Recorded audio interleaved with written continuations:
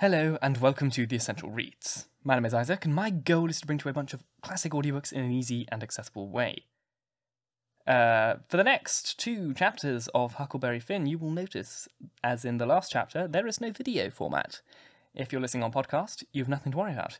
If you're listening on YouTube, you have nothing to worry about except you won't be able to see my face, which frankly is fine.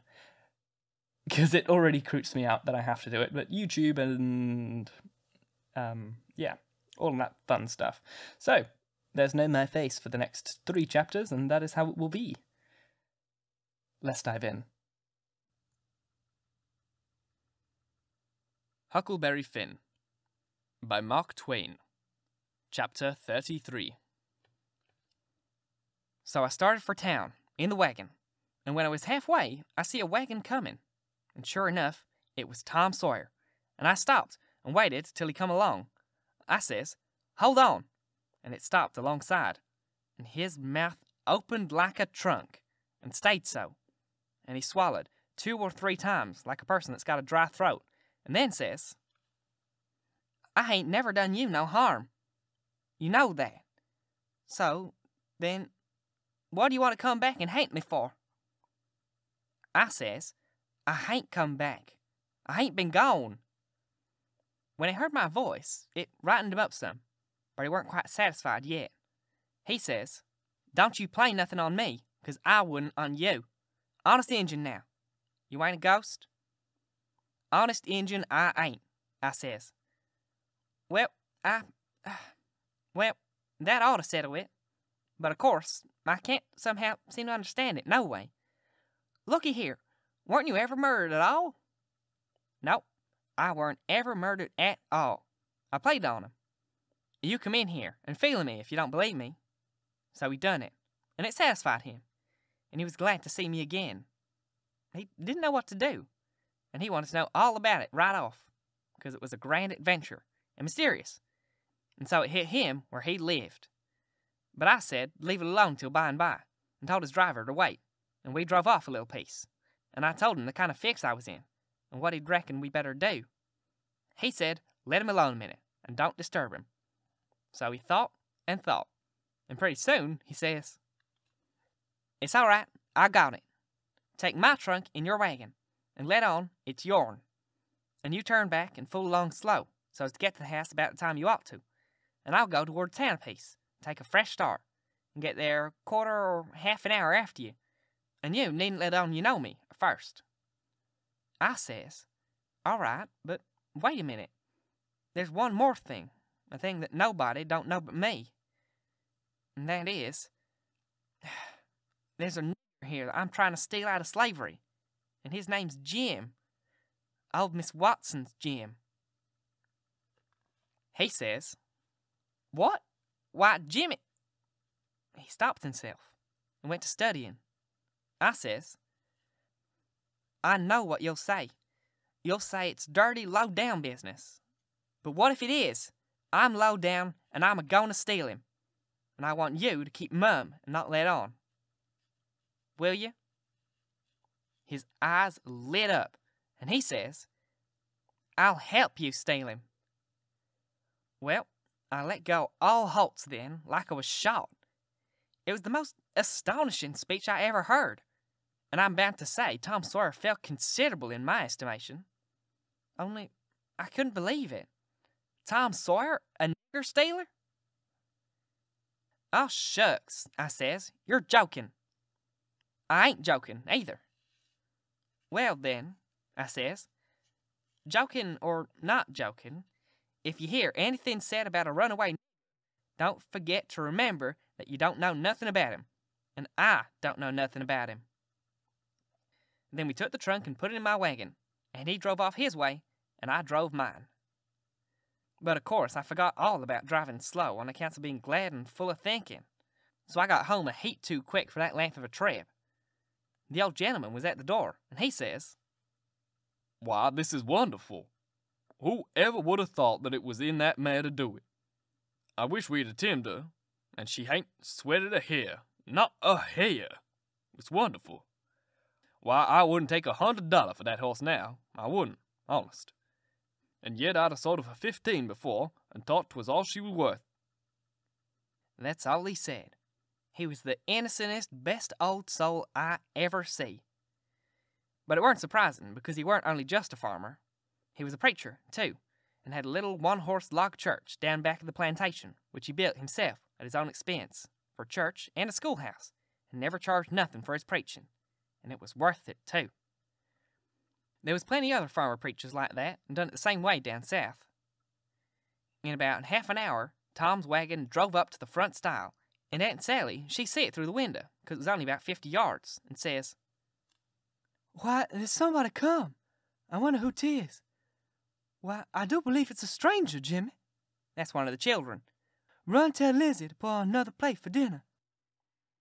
Everybody made a rush for the front door, because, of course, a stranger don't come every year, and so he lays over the yellow fever for interest when he does come.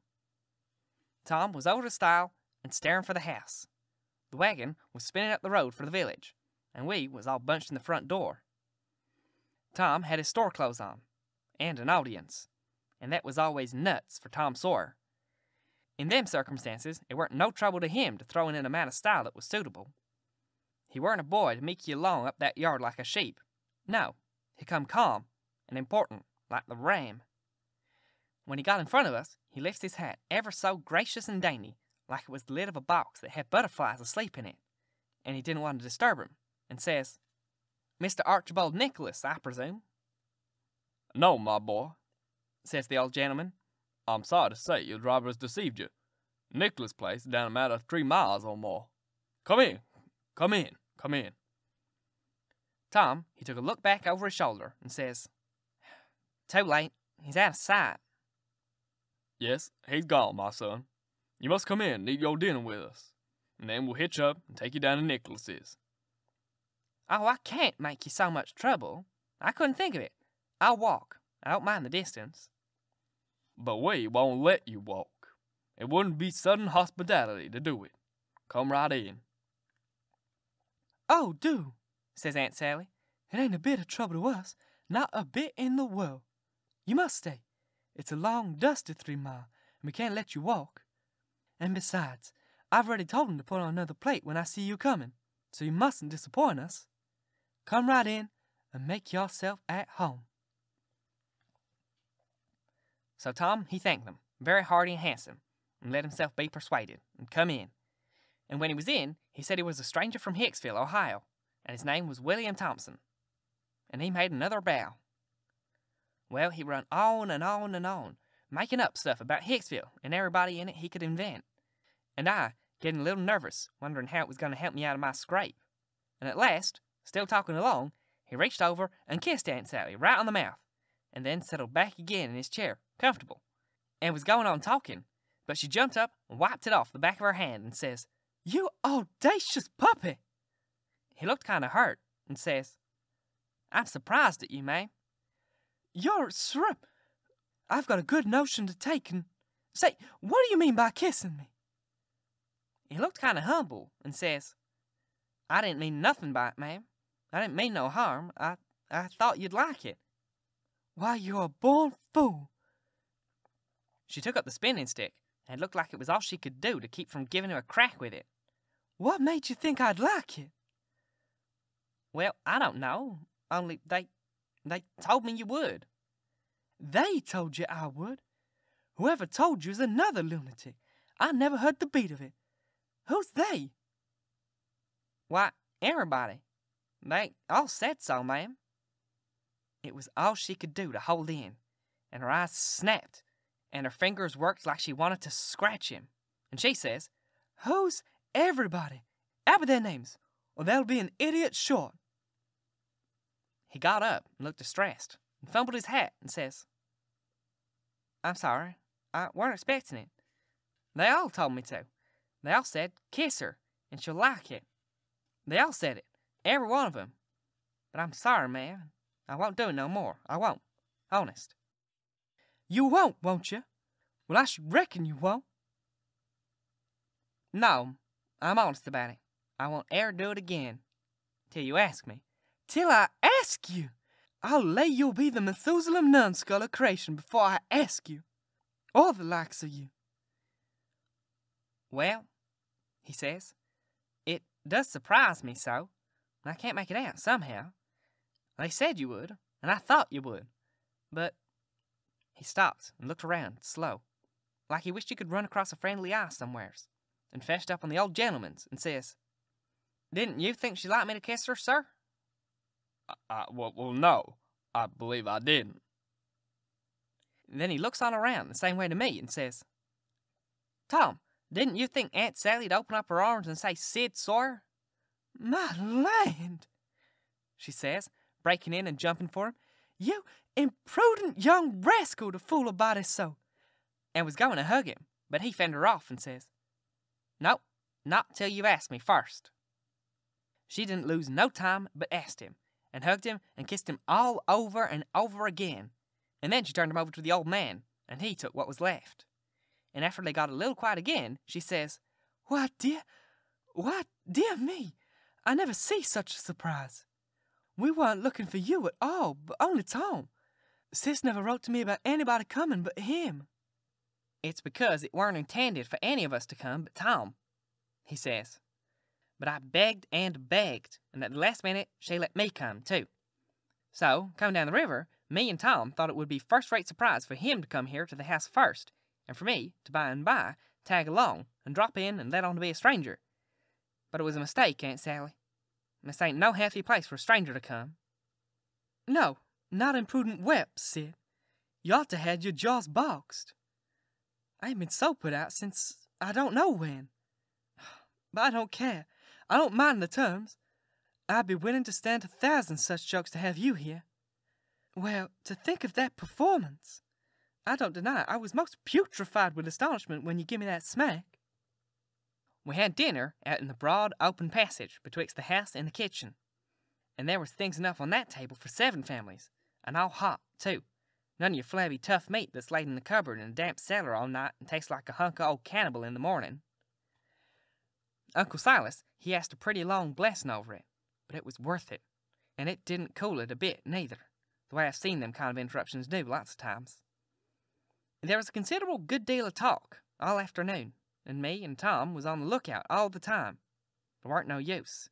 They didn't happen to say nothing about any runaway, and we was afraid to try and work up to it. But at supper, at night, one of the little boys says, "Pa, mayn't Tom and Sid and me go to the show?" "No," says the old man. "I reckon there ain't gonna be any. And you couldn't go if there was, 'cause the runaway nigger told Burton and me all about the scandalous show, and Burton said he would tell the people. So I reckon they drove the audacious loafers out of town before this time." So there it was, but I couldn't help it. Tom and me was to sleep in the same room and bed. So, being tired, we bid good night and went up to bed, right after supper, and clumb out of the window and down the lightning rod and shoved for town. For I didn't believe anybody was going to give the King and Duke a hint, and so, if I didn't hurry up and give 'em one, they'd get into trouble sure.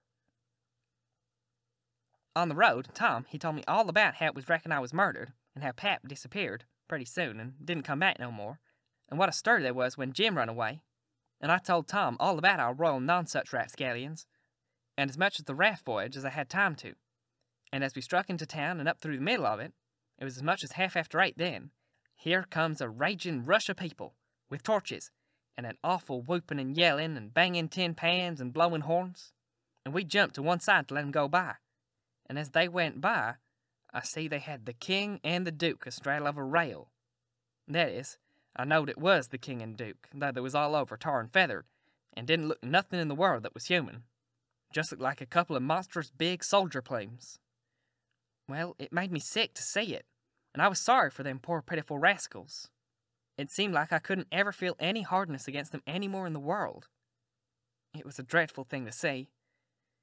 Human beings can be awful cruel to one another. We see we was too late. Couldn't do no good. We asked some stragglers about it, and they said everybody went to the show looking very innocent, and laid low, and kept dark till the poor king was in the middle of his cavortings on the stage. Then somebody give a signal, and the house rose up and went for him. So we poked along back home, and I weren't feeling so brash as I was before, but kind of ornery and humble, and to blame, somehow. Though I hadn't done nothing. But that was always the way. It don't make no difference whether you do right or wrong. A person's conscience ain't got no sense and just goes for him anyway. If I had a yellow dog that didn't know no more than a person's conscience did, I would poison him. It takes up more room than all the rest of a person's insides, and yet ain't no good nohow. Tom Sawyer, he says the same. Thank you so very much for listening. If you enjoyed, please like, comment, share, all that jazz, and if you really enjoyed, do subscribe because there is more to come. And if you want to support me, Patreon exists, and it's wonderful and allows me to continue doing this, which would be great. And you also get some cool things like exclusive audiobooks that you can only get on Patreon. It feels so good to know that the Duke and the King have had their comeuppance. It would maybe be preferable that they weren't tarred and feathered, because if you know anything about that, I have no idea how that continued on well into like the 1960s and 70s. That was an awful practice, and the fact that humans are capable of such things reminds me every day that we suck. We really suck. But I'm not going to say what it is, but look at it in your own time. It's awful. But that's not what this show is about. So let's end here. Once again, thank you very much for listening, and until next time, bye-bye.